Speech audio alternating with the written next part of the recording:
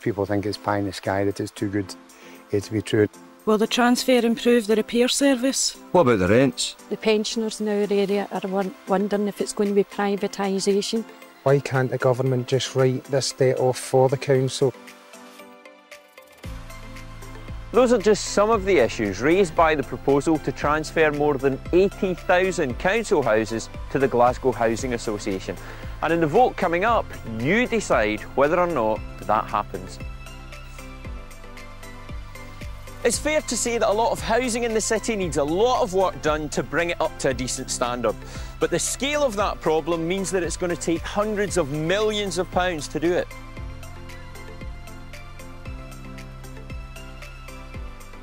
The council's been struggling for years to find a solution to this. Now, together with the Scottish Executive and the Glasgow Housing Association, they've come up with this proposal. So, is this the way ahead for Glasgow?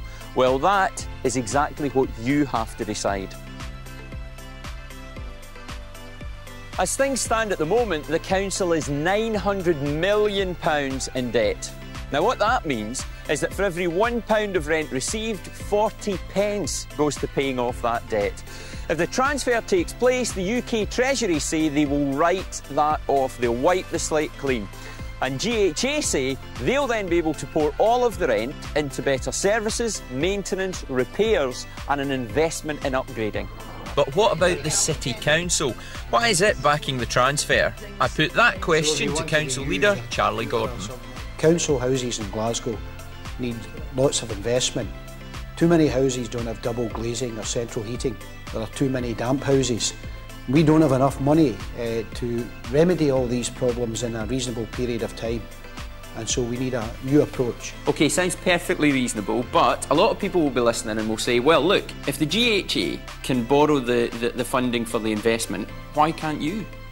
Well, the government's policy is community ownership, by which I mean housing associations which are managed by local tenants. And their borrowings don't count against the national debt. So there are major issues of national government policy involved here, but of course we support tenant control, and we've tried to do that as a landlord in our own right, but this is an opportunity for people to have their houses modernised and for them to be in control of the management of their houses. I mean, I think one of the biggest criteria within all of that is the rent guarantee. Are you happy that that's going to happen? Absolutely. There's a good deal on rents on the table in this plan, an even better deal than the council asked for from the GHA. At the moment, under the council, because of the debt burden, rents have risen well above the level of inflation in the past 10 years. But under this transfer plan, there will be rent controls for the next 30 years after transfer. Rents won't rise any more than 1% above the level of annual inflation. That is something which the council would find impossible to guarantee even for a fraction of 30 years. If the transfer goes ahead, the GHA plans to spend around £1.8 billion over the first 10 years, repairing, improving, modernising and building new homes. One of the first priorities is to provide warm, dry homes for all tenants. So by 2006, all houses that need them and have a long-term life will have new or improved heating systems and insulation. By 2008, this work will be consolidated by dealing with the external fabric of the buildings to make sure that the central heating is affordable and energy efficient. This would include replacing windows, cladding, roofs and gutters. In just over 10 years from transfer, all houses that have a long-term life will be fully modernised, with improved external doors and/or security locks, improved internal joinery, modern kitchens and bathrooms. Some of the existing housing stock is beyond improving, so the GHA proposal also includes plans for selective demolition of almost 11,000 houses around the city.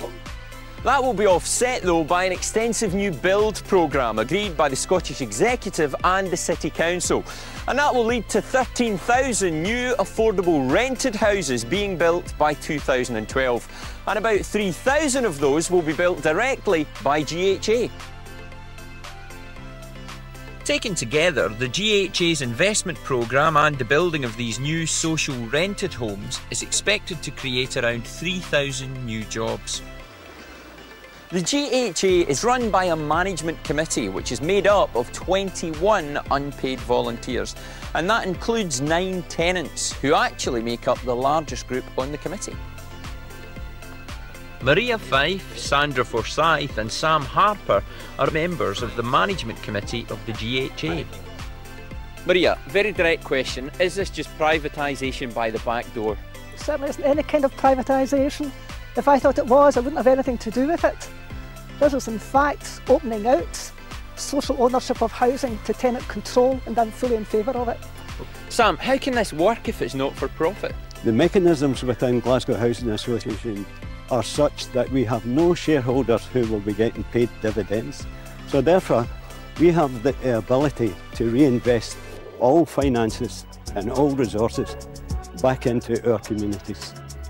Sandra, are you happy that the GHA will be able to deliver on its promises? I'm very satisfied, and the reason I'm saying that is that we've been heavily involved in it, and tenants for once have had a say in this issue. How do tenants get involved if they want to?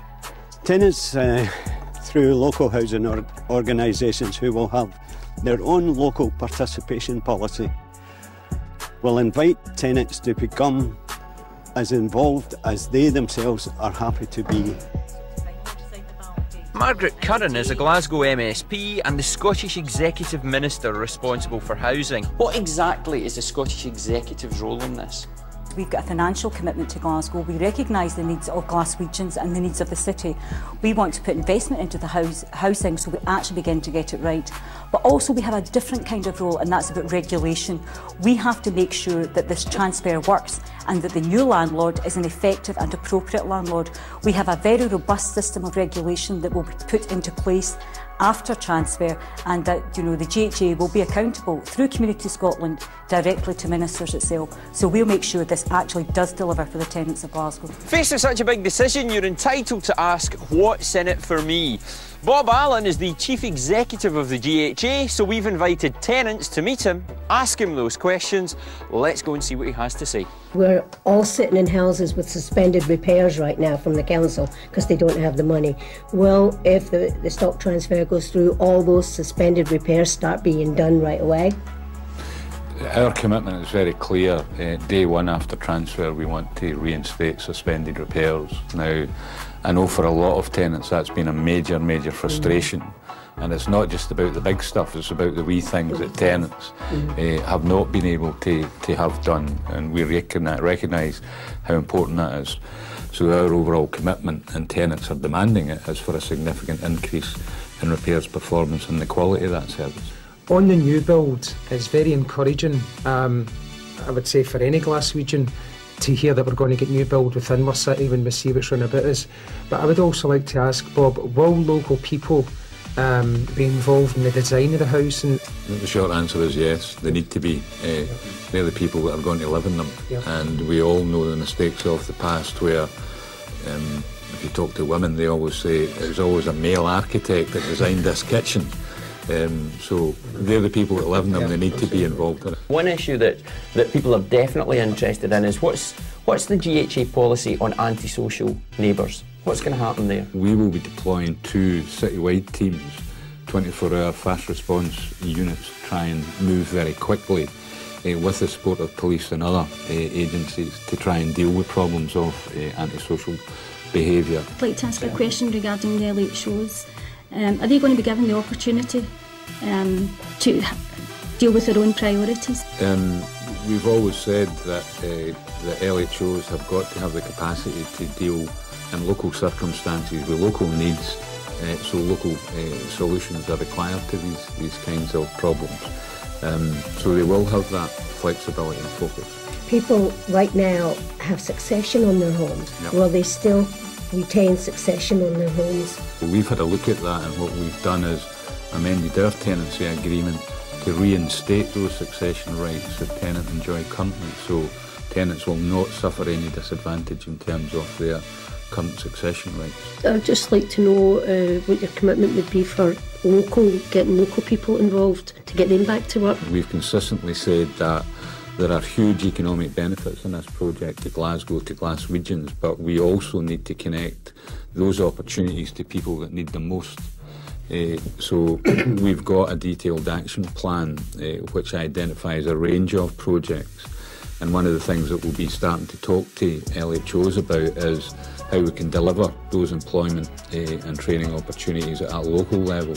If you're a tenant, what will be the single biggest difference for you if the transfer goes ahead? I think the single biggest difference will be improvements to people's homes, and what we're prepared to do is invest £5.6 billion worth of investment over the next 30 years to give people homes that they can be proud of. Will that mean a massive hike in people's rents? No, it won't. I mean, there was a legal guarantee there for 5 years previously. We've extended that to 8 years. And what we're saying is that we are confident and we have planned for no more than rate inflation plus 1% between years 10 right through to 30. So we see no reason for substantial increases. Hope that's answered some of the questions which have been on your mind. You can get more detailed information on all of the issues in this Stage 2 document, or you can free phone the tenant information line on the number coming up at the end of this programme. Now remember, this is not a done deal, but the outcome of the vote will have a huge impact on Glasgow's future. So use your vote, have your say.